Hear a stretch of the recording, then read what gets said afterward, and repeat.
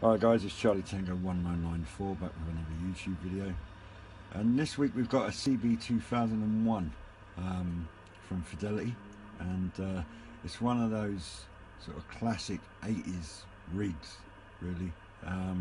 We've had the CB1000 and the CB2000 on this YouTube channel before, and I've had this one for a couple of weeks. I've been using it, although I have to say it's sort of second week of Jan, something like that. It's bloody cold, so I'm not really spending too much time out here. I have had it on, and to be fair, I have had some signals in, although more recently the propagation's been pretty poor, and I think there's just not as many people on the radio this time of year, I think.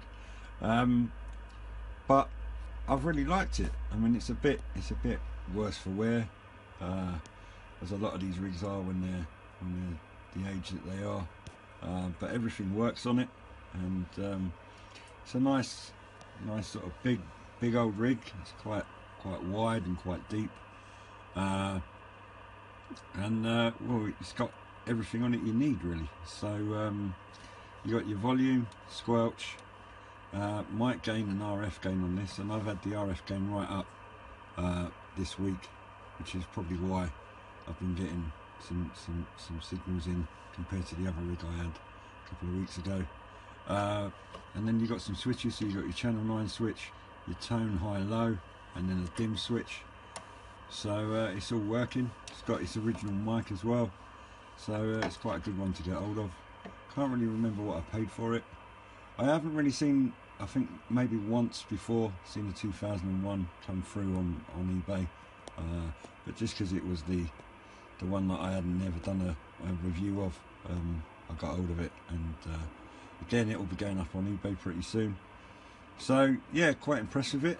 Quite a chunky old rig, I have to say, but you know, that's probably why it's still working good after 30 odd years. So there's a lot to say for that.